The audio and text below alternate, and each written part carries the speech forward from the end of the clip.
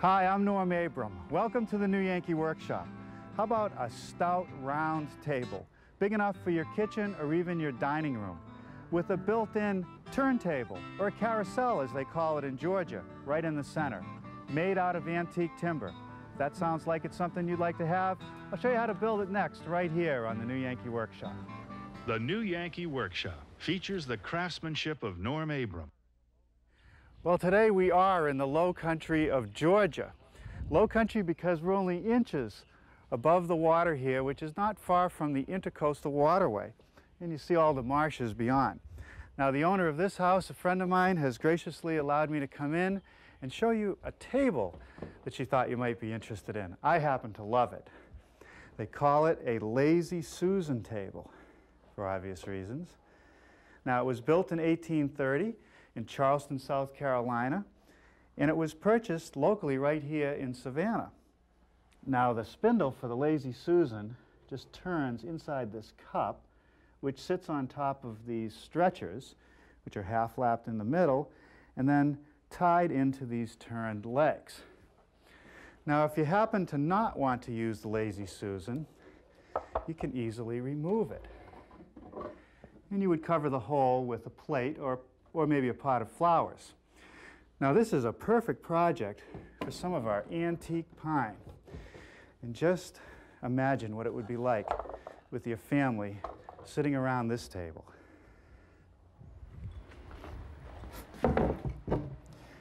Well, what do you think? Here's our version of that antique carousel table.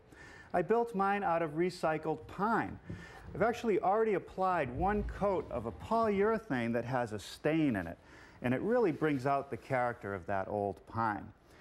The diameter of the main table is exactly the same as the antique original, but I made the carousel a bit smaller. Our design department thinks we should go back to the original size, which is a little bit bigger. But hey, you can make it any size you want. If you'd like to build the carousel table, a measure drawing is available with the materials list, and you'll hear more about that before the program ends. The antique timbers that I used to build the prototype started out looking like this, boards salvaged from an old renovation. The objective is to make them smooth and uniform in thickness. We have a new machine to do that. In the past, you've seen me recondition these timbers with a surface planer, but grit on the boards and maybe a stray nail does a job on the planer knives. And I'm limited to width. At the present time, I only have a 13-inch surface planer. Here's an alternative, a drum sander that'll take 24-inch boards. The conveyor belt here runs the material through the machine, and the whole bed can go up and down, giving me a range of 0 to 12 inches. There's also an electronic readout, which gives me very accurate settings for the thickness. And underneath this hood is where all the work takes place.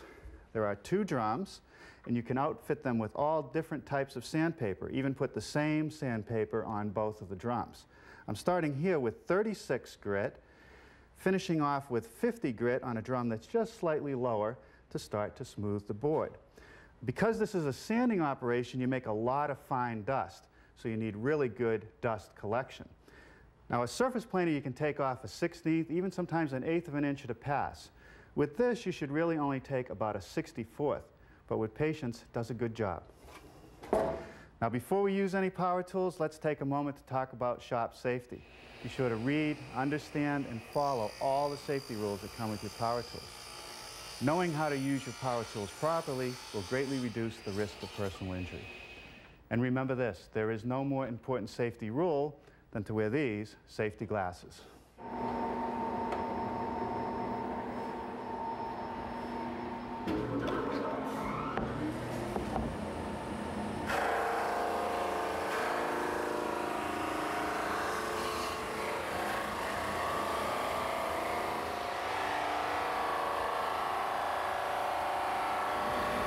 Well, that's a pretty good job, and no knives to change.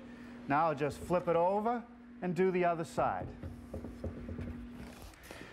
Well, after a couple hours at the drum sander, I have boards that are uniform in thickness and down to a grit of 150.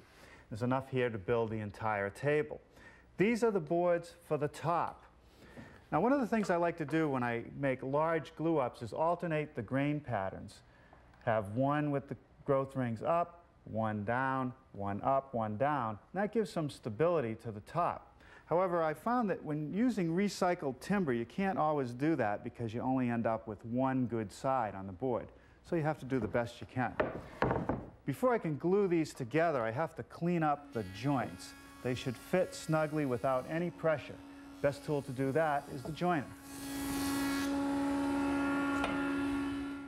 I'm going to reinforce these joints with some biscuits and glue. But I want to make sure that the biscuits won't show through the edge when I cut the tabletop. So I've taken a scrap piece of wood and measured from a nail to the end, the radius of the table plus 1/4 of an inch extra. And now I'm just going to scribe a line. And as long as I lay out the biscuits inside the line, they won't show. I'm putting a slot for a number 20 biscuit about every 8 or 9 inches. With a little glue in the slot and some on the edge of the board, I can install the biscuits. We found over the years that this type of joint is very strong.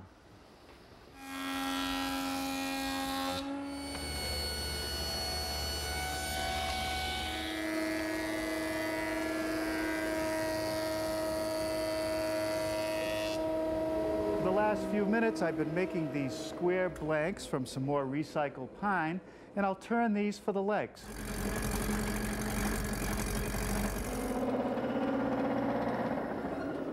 Well, I am one lucky woodworker. I have this lathe duplicator attachment that goes on my lathe and allows me to make multiple copies of a turning quite easily. Now, let me show you how it works. I start out by making a hardboard template which has the profile that I want to turn cut into it. On the machine there is a pin which follows the profile, and at the same time up on the other end there is a little cutter which actually cuts the wood. It's a lot like a key making machine. It's very accurate, it's very fast.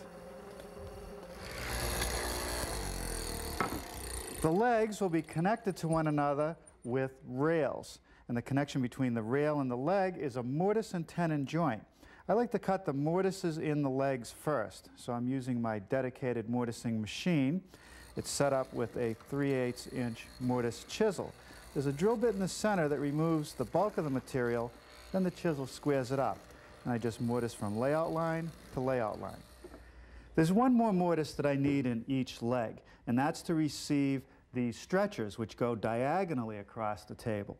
And they're very important because they add strength to these thin pine legs, and they also create a resting point for the carousel axle. Let me show you how I'm going to locate that mortise. At the top of the leg we have the mortise for each rail. Directly below the corner is where I want to locate the mortise for the stretcher. That means I have to hold the leg in a diagonal position, and that would be real hard to do freehand. So I brought out an old jig that I had in the shop that has a V groove cut in it at a 45-degree angle, and I'm using a couple shims to make up the difference between the diameter and the square portion of the leg so that it's nice and flat. And when I sit it in there like that, I know the mortise is going to be in the perfect location.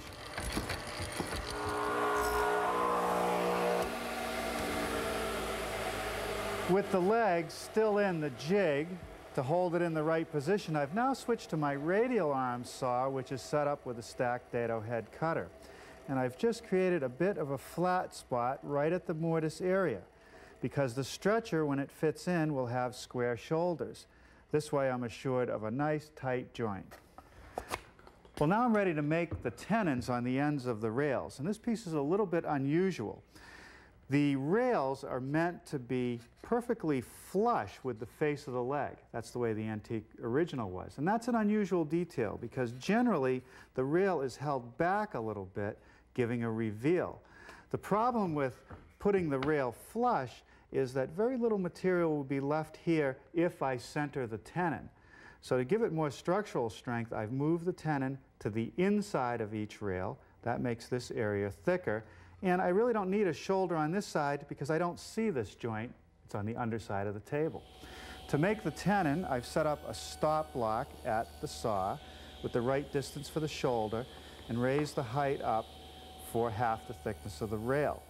Now I can run the pieces through face side down. With the fence in the same position, but the blade raised to a ½ inch now, I can nibble away the top and bottom of each tenon. To complete each tenon, I have to make a cheek cut on one side. So I'm using my tenoning jig, which allows me to hold the board securely in place while I run it through the saw. The height of the saw is equal to the length of the tenon. Just run the pieces through. Let's take another look at the prototype. I'm going to tip it up so that you can see underneath the top. And you'll notice that I've attached the top to the base with some wooden clips. And those clips sit in a groove of each rail. I'm going to make that groove next at the router table. Now I don't want the groove to go through the tenon because it'll weaken it. I want it to go from shoulder to shoulder. I've set up a 3/8 inch straight cutting bit, and I've transferred lines back to the fence for the leading and trailing edge. I just drop the piece in over the bit with the shoulder line on the pencil mark, push it through, and lift it off when it reaches the other shoulder. Now I'm ready to start forming the tenons on the ends of the stretchers, and that tenon will be centered because it goes into the round portion of the leg. The depth of the shoulder cut is 3/16 of an inch. The length of the tenon is the same as it was for the rails.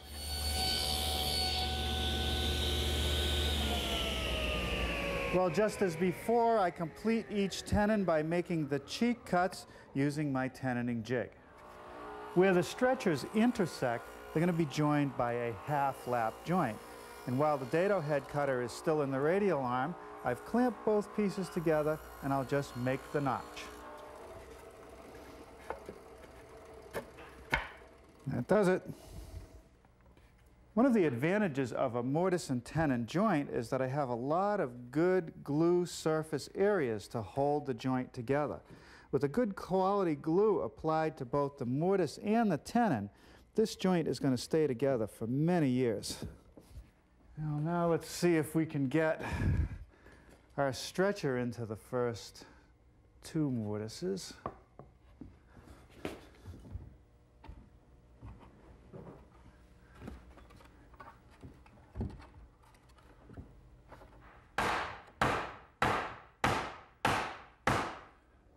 Now sometimes instead of trying to drive it home with the mallet, I'll put the clamp on it and see if I can just squeeze it together. That's good. Well, I think that's just about all that we'll do today. Tomorrow we'll finish the top and build the Lazy Susan. This is a nice project. Well, good morning. I got started today gluing up a blank for the Lazy Susan. Same procedures as earlier. I sanded the board smooth and uniform in thickness, jointed the edges, installed biscuit slots and glue. Now I just have to clamp it up and let it cook.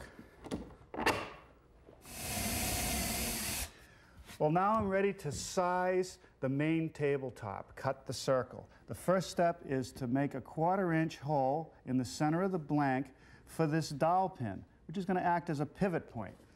Now I'm going to take the same dowel pin and install it on this extension that I've put on my bandsaw.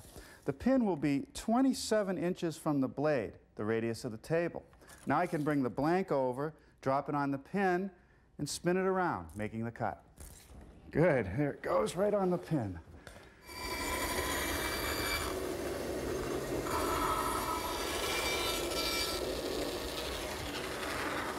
That's all there is to it. Now, we'll just sand it smooth.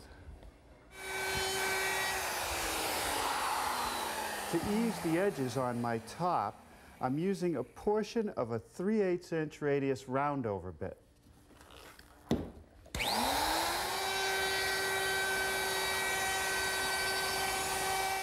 Well, now I'm ready to secure the top to the base. You would think that the best way to do that would be to keep the grain of the boards of the top parallel to a couple of the rails. That actually presents a problem. when the grain is parallel, the top can flex. It makes it weak.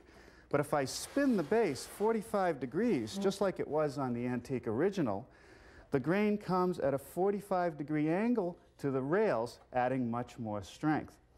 To secure the base to the top, I'm going to use some hardwood clips that I made, and they simply slip into the groove that I made earlier. I'll make those at the table saw. Here's a piece of scrap hardwood a little bit longer than what I need. I've set the rip fence and the height of the saw blade so that I can nibble away a rabbet on each end and then trim them to size at the miter box. There's two operations for the screw hole.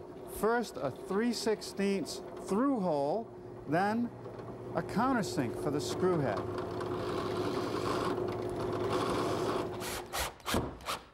Now I'll just secure them with the screws. Never any glue. I want the top to be able to move. This would be a good time to cut the hole in the top for the axle of the turntable. First, I'm going to drill a pilot hole with a 1/2-inch spade bit, and then I'll finish it up with my jigsaw.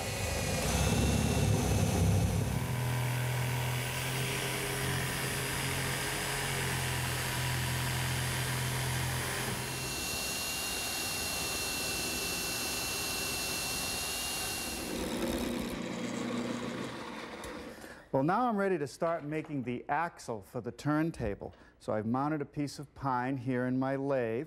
I'm going to turn the top 4 inches to 2 15/16 inches diameter, which is a 1/16 of an inch smaller than the hole I cut in the tabletop. Then I'm going to taper it down to 1 inch at the very bottom. About the only tool I need is my gouge. I brought back the prototype Lazy Susan so you can see how it's constructed. Off of the axle, there are 4 spokes that actually support the top. They are connected with a mortise and tenon joint. I want to make the mortises in the post first. To do that, I've cut a square block of wood that's exactly the same size as the top turning of the post. I'm using a drill bit to drop it down into the center left by the drive center of the lathe, and I'll just screw them in place. This will register the mortises 90 degrees to one another.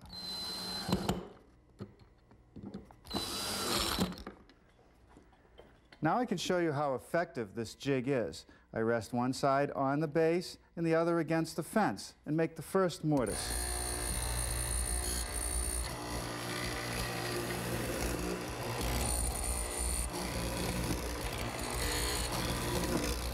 Now I simply spin it 90 degrees, set it in place, and make the next mortise.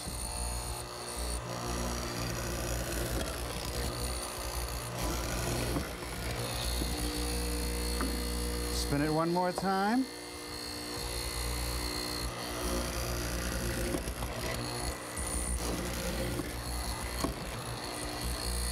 And the last one.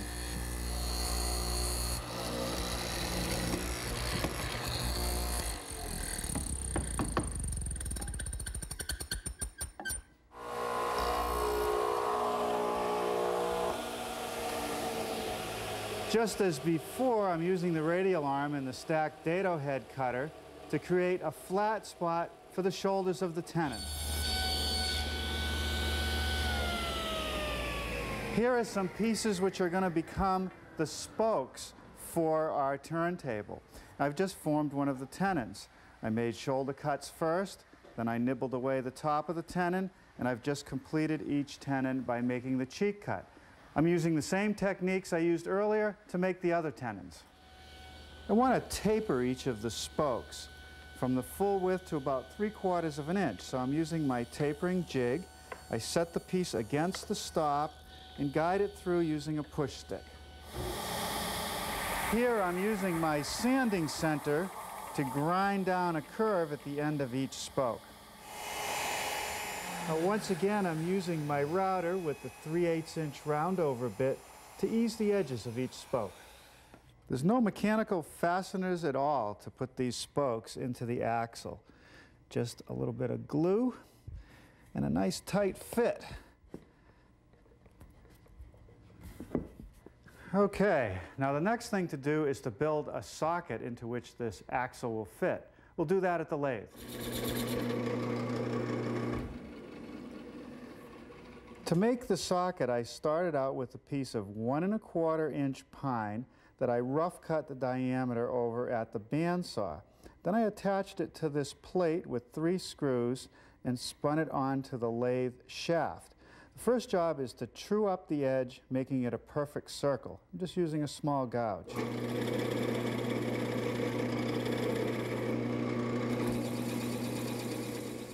Okay, that's pretty good. Next thing I want to do is just round over this top corner. Okay, that's pretty good.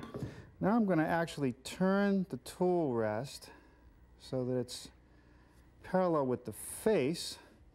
Move it up a little bit closer and start to scoop out the inside. Okay, that's pretty good. Now I'm going to start a second scoop out, which will fit the tip of the axle. A little bit of glue on top of the stretchers. I'll clamp this in place, being sure that it's perfectly centered, and then attach it with a couple screws. These holes in the spokes will be used for screws to secure the top of the Lazy Susan.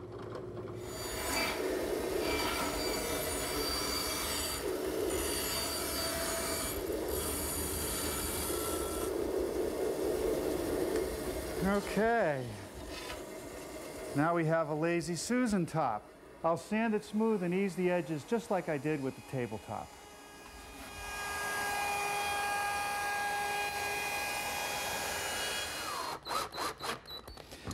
Once again, no glue, just screws.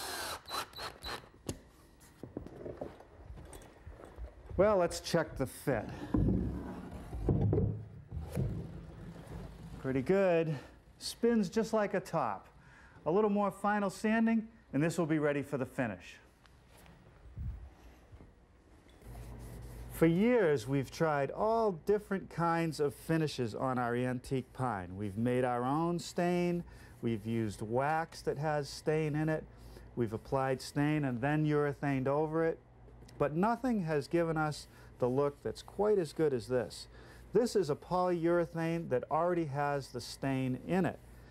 So I get a beautiful color with just the first coat. And it's not blocking up. It's nice and even. Here I can show you a couple things with our carousel table. Here's the turntable. It has 1 color coat and 1 clear coat. I didn't continue building up the finish with color coats because I was afraid that it would get too dark. Once the first clear coat had dried, I sanded the top. Between coats is necessary to do a light sanding with 220 grit paper, then vac the surface clean, and go over it with a tack cloth. Now I'm ready to apply the next clear coat. The reason I'm putting on multiple coats is because I want people to use this table and not be afraid that they're going to damage it. And with multiple coats of a tough finish like this, it's not going to happen.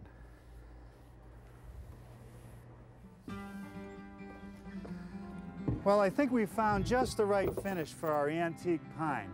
Brings out the beauty of the wood and it protects it. This was a fun project to build.